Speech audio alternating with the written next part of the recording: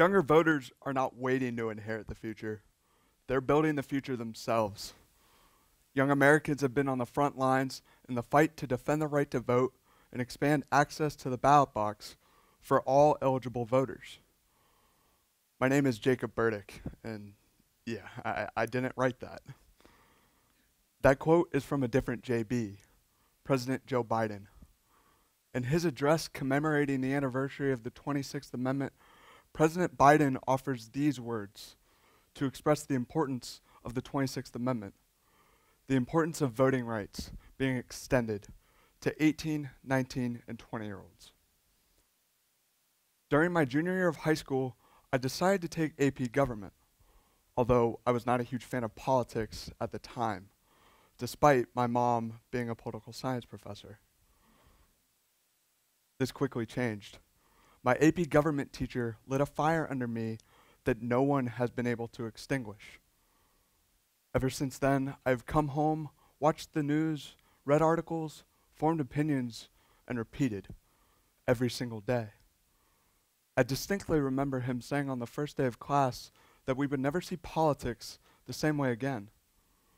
He challenged all of us to insert ourselves into our democratic system, to pick a campaign and volunteer. This push from him and my drive for wanting to help others led me to canvass for Jeffrey Mims, a local politician running for mayor of Dayton who recently won this past November. To me, politics is not about argument or debate like you see so often on social media. It's about helping the people. This is what drove me to knock on doors, reach out to people, be welcomed into homes, eat freshly baked cookies, even have doors slammed in my face, all to promote the sacred right to vote, the seedling of our democracy. The 26th Amendment, ratified in July of 1971, expanded the right to vote to 18, 19, and 20-year-olds. President Nixon, along with the rest of the country, believed in younger voters, in college kids. He stated during the signing ceremony, "The reason that I believe in young Americans is that you will infuse into this country some idealism, some courage, some stamina, some high moral purpose that this nation always needs." You see, younger voters were coming, and President Nixon was following the politician's creed. There go my people, so I must find out where they are going so that I can lead them. While many adults blame college kids' lack of voting on apathy, I see a much different perspective. So does 538.com. According to a poll they conducted in 2016, 85% of older people intended to vote, compared to 78% of college kids. That's pretty close. However, they also found that college voters compared to older voters are considerably more likely to have to wait in line more than an hour to vote, are 6 times more likely to not be able to get off work to vote, and are 3 times more likely to not be able to find their polling place. I'm 18 years old. I'm a senior in high school. I can guarantee you that I will vote in the November election, but I cannot guarantee you where I will attend college, what my daily schedule will look like, if I have a car on campus, or where my polling place will be.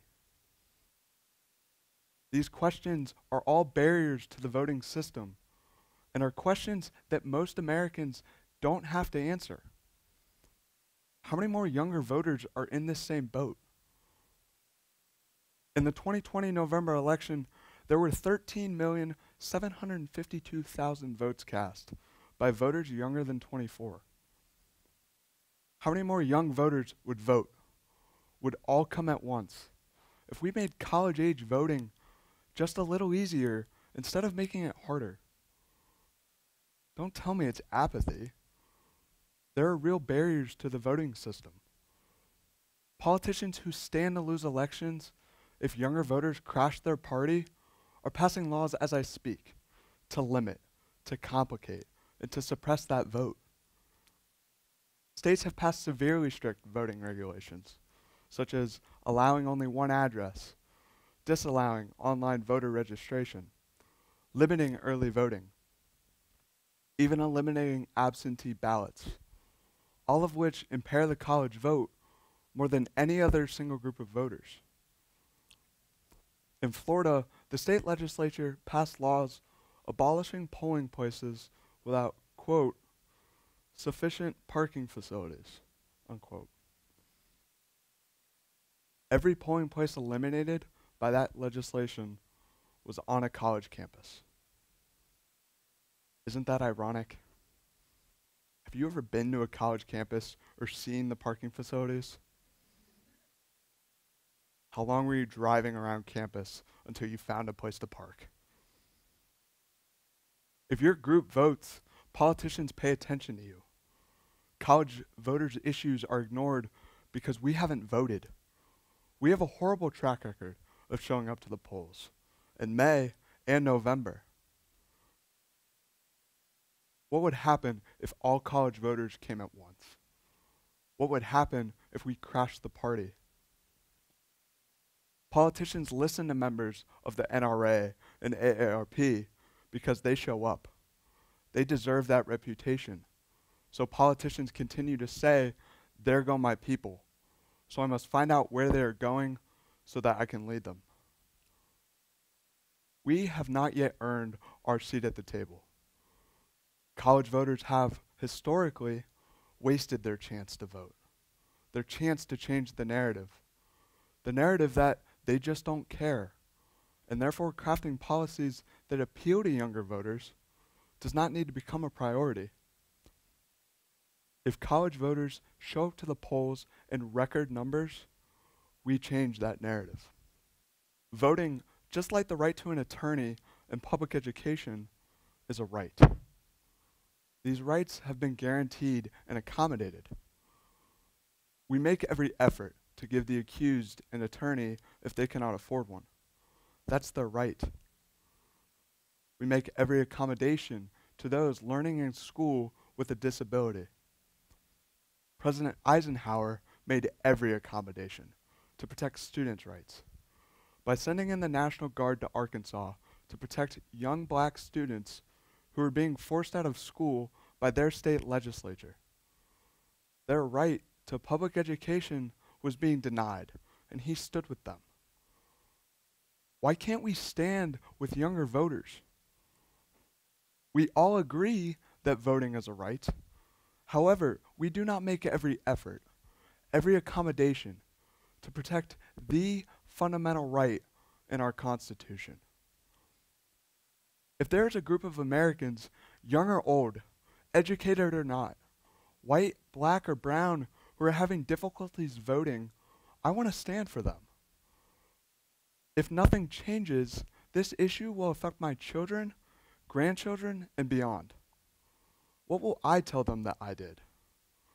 What will we tell them that we did when we had the opportunity to stand with them? And the opportunity is here. Once you are involved in something, you suddenly become more passionate about it. You have a dog in the fight, so they say. Well, the same can be said for voting. I urge you to become involved in your political system. Participate in clubs.